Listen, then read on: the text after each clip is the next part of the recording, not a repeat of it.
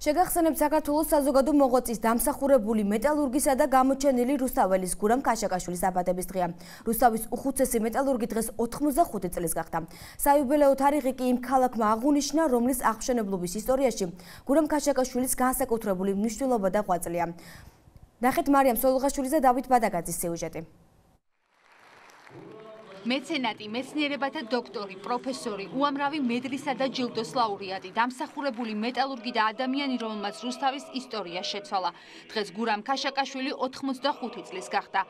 უამრავი აღიარების შემდეგ დღეს გამართული ღონისძიებით რუსთაველებმა ღვაწლმოსილ მეცნიერს ქალაქისთვის გაწეული საქმისთვის მადლობა გადაუხადეს. საიუბილეო ღონისძიებას ქალაქისა და მხარის პირველ პირებთან ერთად ქაშაკაშვილის ხელმძღვანელობის პერიოდში რუსთავის მეტალურგიულ ქარხანაში მომუშავე მეტალურგები და ის ადამიანები ესწრებოდნენ, ვისი თანამონაწილეობითაც რუსთავს ინდუსტრიული ქალაქის სტატუსი მიენიჭა. ბატონ გურამს მიულოცავ დღევანდელ იუბილეს. ძალიან ხაზგასმელია მისი როლი როგორც რუსთავის ქვეყნის წინაშე, როგორც საზოგადოებრივ ცხოვრებაში, ისე პროფესიონალურ ცხოვრებაში. ნამდვილად მისაბაძი ცხოვრება გავლილი და მე ამაყივარო დღეს მის მონაწილე ვიყავი მისი დასწავლის. მინდა თქვენი ტელევიზიის საშუალებით მიულოცო ბატონ გურამს ეს იუბილე, მისი მოღვაწეობის 60 წლის თავია და ამ მოღვაწეობაში ძალიან დიდი ღვაწლი აქვს რუსთავთან და იმ ადამიანებთან, რომლებიც ამ ქალაქში მოღვაწეობდნენ. ის ნამდვილად იყო ჩვენი ქალაქის, ესე ვთქვათ, ლიდერი მეტალურგიების კუთხით და თავისი საზოგადოებრივი მოღვაწეობით. დღეს პარლამენტის სახელით მე მგონი პატივი რომ მიმელოცა ბატონი გურამისთვის და აგვეღნიშნა ის უდიდესი სამეცნიერო დამსახურება და მიღწევები და ეროვნული მნიშვნელობის საქმიანობა, რომელსაც ბატონი გურამი უკვე 60 წელზე მეტია ეწევა. დაუვიწყარია და მნიშვნელოვანესია ის საქმე, რომელსაც ბატონი გურამი ეწეოდა საქართველოს დამოუკიდებლობის აღდგენის შემდგომ. ენგურჰესის საქართველოს მხარის მმართველობის ქვეშ დატოვება ერთ-ერთი უდიდესი მიღწევარი, რომელიც უშუალოდ უკავშირდება მის სახელს. უდაოა, რომ ძალიან დიდი ღვაწლია ბატონი გურამის ჩვენი ქალაქისთვის, ჩვენი ქვეყნისთვის. დღეს ძალიან თბილი საღამო გამოვიდა, ძალიან ამაღელვებელი. მინდა გითხრათ, რომ ეს არის საუკეთესო მაგალითი, როგორც ბატონმა გურამმა განვლო თავისი ცხოვრების გზა, თავისი ქვეყნისთვის, ქალაქისთვის და ყველა ადამიანისთვის. ეს იუბილე გურამზე მეტად ქალაქს ჭირდებოდა, რომ ეს მემკვიდრეობითობა არ დაიკარგოს. ეს ყველაფერი იყოს განგრძობადი.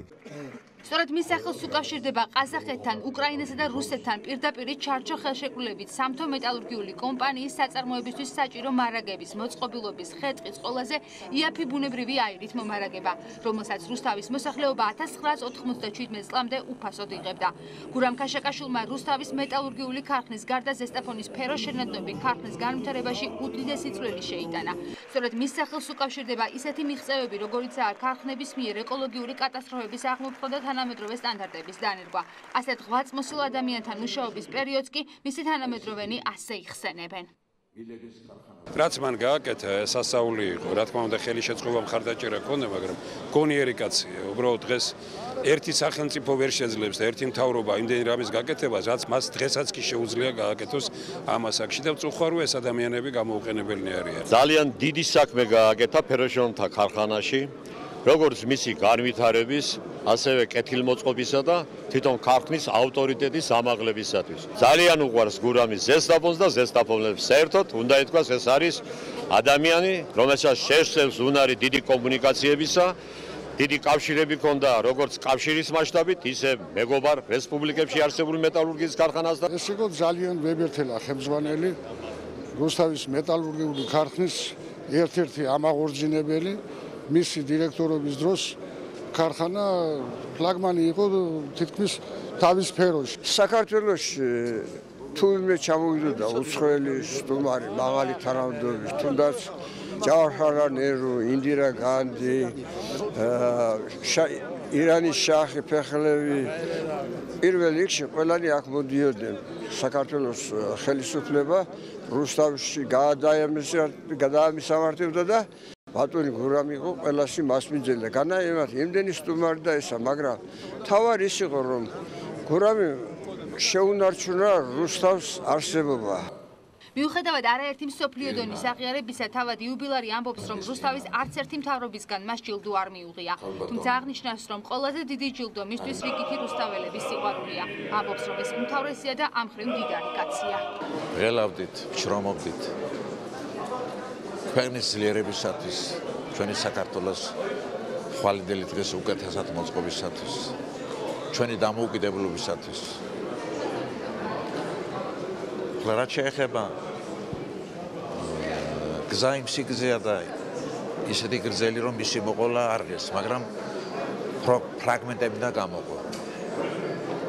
ზესტაფონში ხალხი იწამლებოდა, ფლორა, ფაუნა 4 წელიწადი მოუნდა.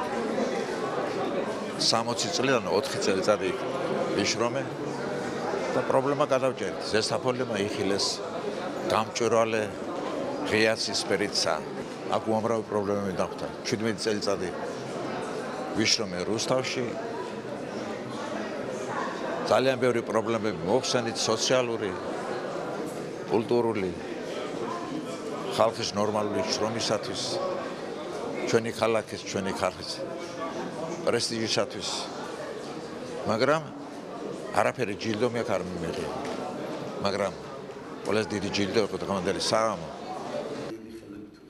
საიუბილეო ღონისძიებაში ქართული ესტრადის ცნობილი სახეები მონაწილეობდნენ. ღონისძიების დასასრულს კი იუბილართან ერთად სცენა რუსთავის საჯარო სკოლების მოსწავლეებით სიმბოლურად შეივსო.